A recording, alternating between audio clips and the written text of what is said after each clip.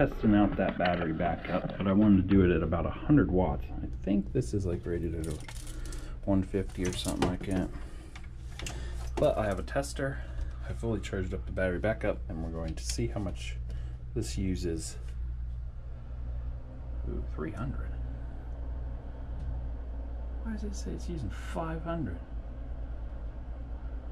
Let it cool off a little bit. Maybe it does use a lot. But whatever this uses, we can do the math and figure out how long your device would last. That's in watts. Let it sit there a little bit. I thought it used 100.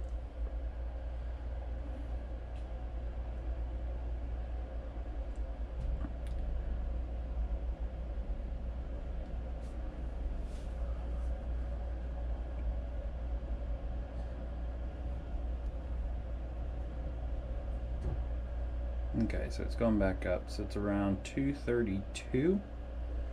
See if it goes much lower. It looks like it's basically sitting there. Not expecting it to go much lower.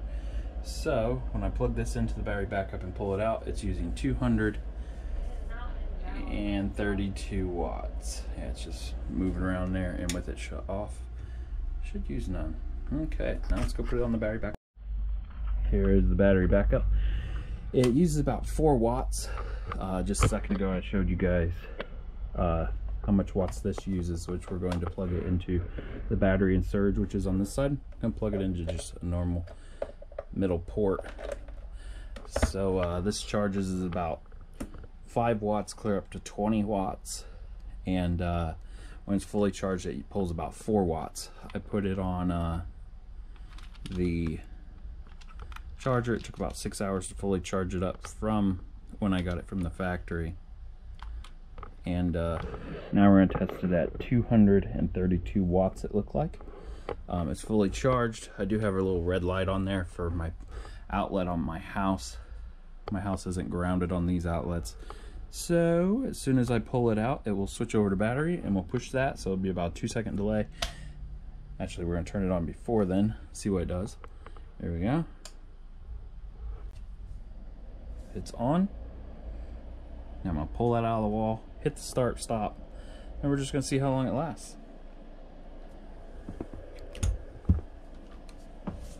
And it's going. Put you guys down here so you can see it. And when that little light goes out, look at the time there, and we'll know how long it lasts running 232 watts. Which, if you do all the math, you can probably figure out how long it will last you.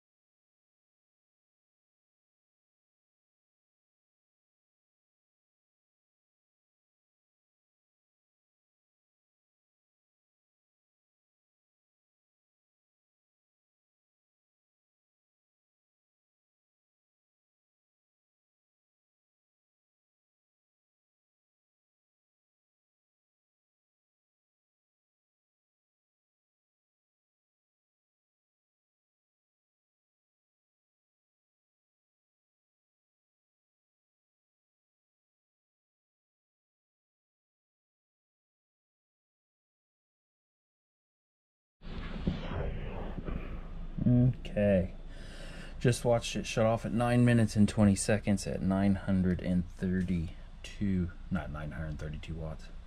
Guess I could stop that now. So at 232 watts, it runs for 9 minutes and 19 seconds. And if the power just comes back on, I'm going to go ahead and plug it back in, see if it just powers back up. I plugged it in now. It kicked on, and the heater is back on, and it's back to charging. It'll charge the battery in 6 to 12 hours, and everything will be good again. So that about sums up how long the battery will last. Do some math based on how much you use, or how much you figure you use, and it should help you out. Thanks for watching.